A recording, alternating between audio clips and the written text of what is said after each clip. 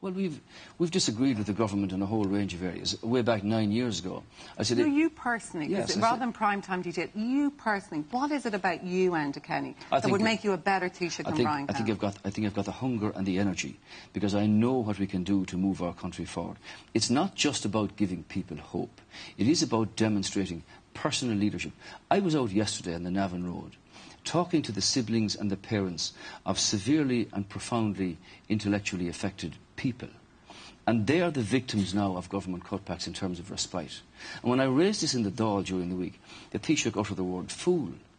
Well, if the analysis from the leader of the country is that if I raise as leader of the opposition an issue as sensitive and as personal as that, and that's deemed to be foolish, then either somebody is guilty of gross arrogance, contempt, or is out of touch completely. Because I saw that picture in the Navan Road, and that's a wonderful place, and they do such wonderful work. But the problem is, I suppose, you accept that 4 billion has to be squared, 3 billion next year.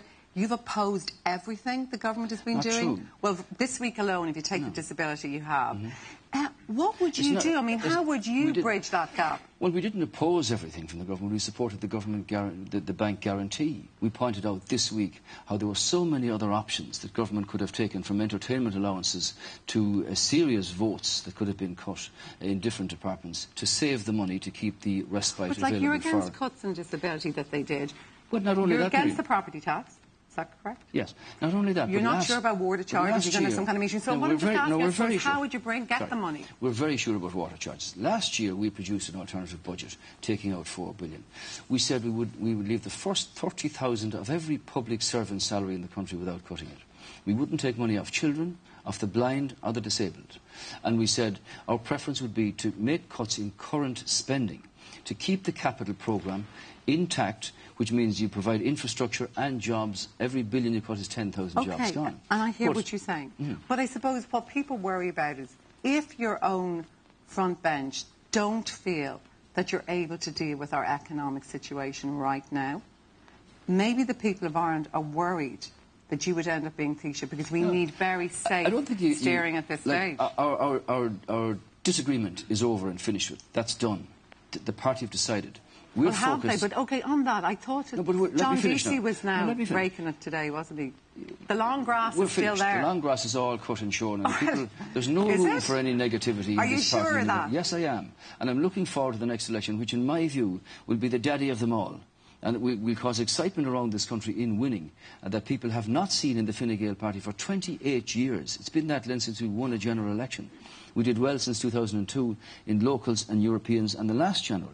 But we're going to win the next one, and win it big. And I mean business in Africa. Seriously, you've built the party up. I remember saying that in prime time. It was kind of brutal. It looked like they were going to drop you just when you were very close. Yes, they'd given us the last rights. But how did it feel for you personally to look like it was going to be robbed from you at the last hurdle?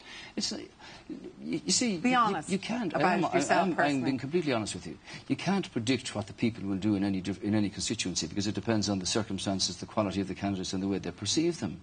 At the end of the day, the people are the absolute masters here, and let nobody run away with the idea that one individual can transform the country. It doesn't work that way. You've got to have really strong organisation, really credible candidates, and your message's got to be clear. Now, we fell down on selling that message in a number of areas on the last occasion. We won't the next time. And finally, when people are listening tonight, those people in the polls who believe at the moment that Enda Kenny isn't up to being Taoiseach, convince them, why should they trust you to be the Taoiseach of this country? Well, because I think I've demonstrated a different side to my character in the last month. First of all, it demonstrates sound political judgment. Secondly, you've got the bottle to face up to really serious challenges. And thirdly, you don't panic in situations like that. And you bring that into your politics of leadership at national level. And for me, leadership, as I often said, doesn't come out of a box where you tick off the little things. It means that you draw the best out of your team, because it is going to take Team Fine Gael to do this. But do Team Fine Gael trust you? Yes, Team Fine Gael have decided and endorsed by secret ballot, not like some other parties, a situation where they have given approval to me to lead the party into the next election and, in my view, to be the next Taoiseach. Now, it's not about vanity personally. This is about a situation where we challenge the electorate to decide on the next occasion to live either in the land of make-believe or in the land of reality. We have been driven up on the rocks economically.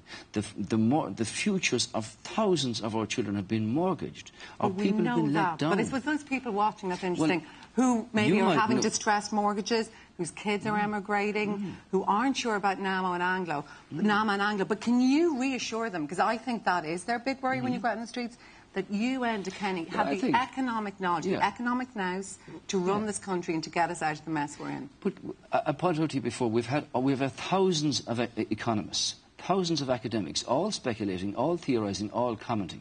What's required here is political leadership. The leadership shown by Brian Cowen and by Brian Lenihan, both of whom had the wool pulled over their eyes. Brian Lenihan himself said he made a mistake in increasing VAT in the last budget. These have all had the economists at their disposal, and all of the academics. What you need is sound political judgment under pressure in the interests of your country. I believe I have that in spades, and I want to demonstrate that to the people, that we can move this country forward, where our young people can have opportunities to have a job in the country if that's what they want, where we look after those who are vulnerable and have no voice, can't speak for themselves, and where our elderly people are treated with dignity and respect in their later years. Did you think you were a goner? Never.